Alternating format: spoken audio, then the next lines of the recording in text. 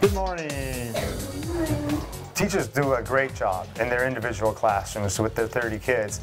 My impact is here with 550 kids. That's an awesome responsibility, and I take that very serious. I think about that every day. How can I make this school healthier for kids? One of the most important things I do every day to maintain a healthy school is touch point clean throughout the day. We are very fortunate when Pat came over in the summer, opening a new building.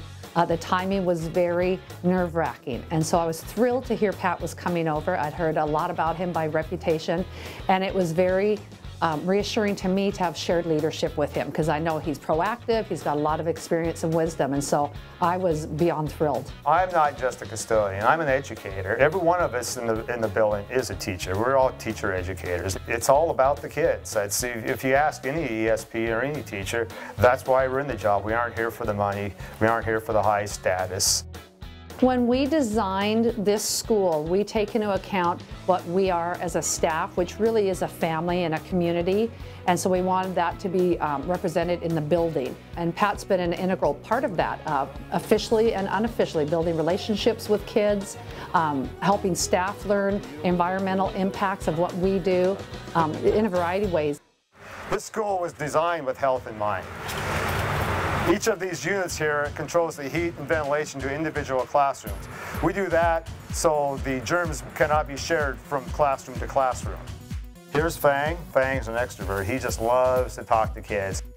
The kids really did identify with Fang, and I began to use Fang to actually tell kids, get my message across to kids. Fang's message was pick up your stuff. And then when we had flu season, I put up a sign with Fang with one of those masks on, particulate mask on, saying, be sure to cover your mouth when you cough and wash your hands a lot. Mr. Pratt is the nicest teacher in the school because he's funny, he's nice, and he's friendly to be around, and he makes me smile, and he makes me laugh.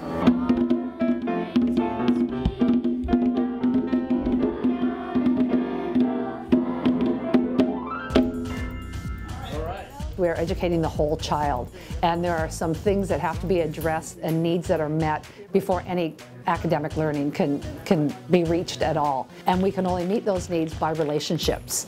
And Pat's great with that. He's out and about, he is in the lunchroom getting to know kids. You ask any bus driver, you ask any custodian, and they'll tell you that they're there because they like kids. I want to make every school a pristine palace of learning.